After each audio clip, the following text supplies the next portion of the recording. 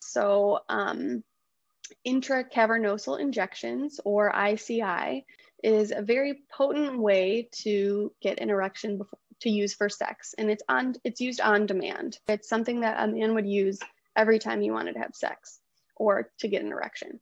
Most people are prescribed a mix of 3 different very powerful vasoactive medications, and these just tell the penis to bring blood here. The medication is faster than the pills, and it definitely works considerably stronger. There's usually a cost associated with these shots. A little goes a long way, and so men can, experiment with different dosages. Using a tiny needle to inject into the penis